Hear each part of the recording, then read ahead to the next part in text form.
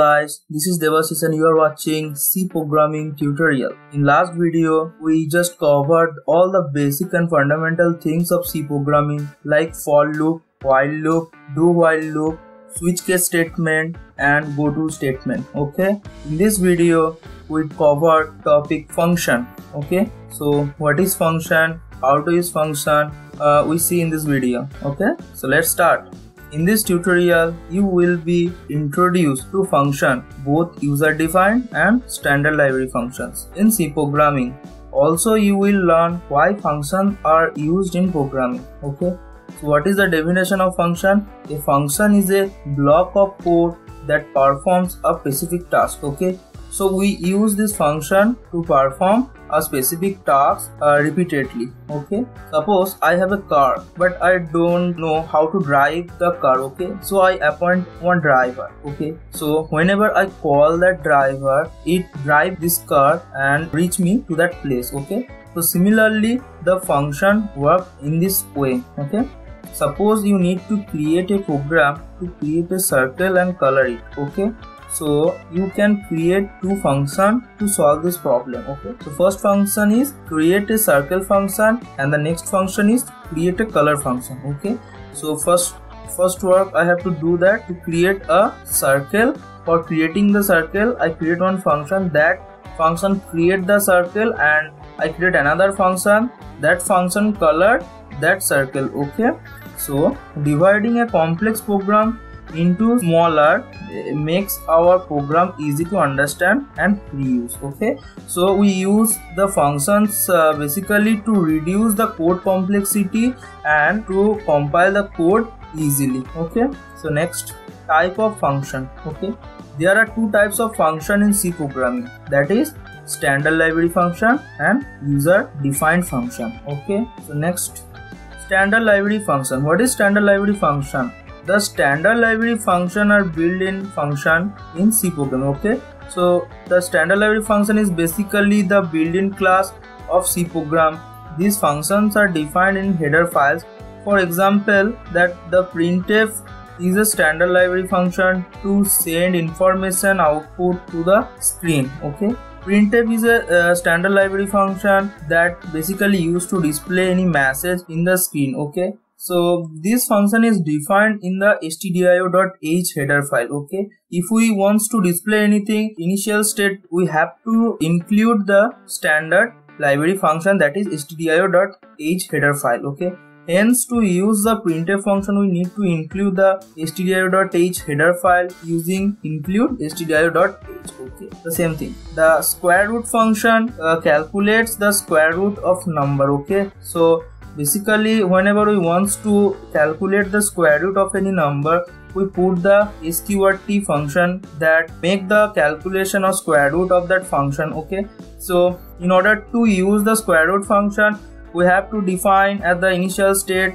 the header file, that is math.h. Okay, so all the mathematical function are already predefined in the math.h header file. Okay, so this is standard library function. Next, user defined function. Okay, the another part of the function is user defined function. So you can also create function as per your needs. Okay, in programming sometimes it's need to create a function for our use or to reduce our complexity. So in this time we use the user defined function. Okay, so you can also create this function. So these functions are created by the user. So basically user defined this function own, so the name is user defined function. How user defined function works? Okay, so here is the syntax of user defined function. At first we include the header file, that is stdio.h, and here is the body of this function. Okay, so how we define the function? At first it is the type of function or function type. It may be integer type, void type or character type, whatever you want. Okay, so I put here void type and here is the function name. You can use any function name here, so I use the function name only, and we put on parenthesis. Inside this parenthesis we can create the variables to use in the function, but it is not necessary or mandatory. Okay, it is up to you. So So okay, and then we put one second bracket. Inside the second bracket all the functional tasks is performed here. Okay, next we put the main function. Inside the main function, whenever we need to call the function, we just write the name of this function. Okay, so in this way it just go back to the function and perform the specific tasks and give the result inside the main function.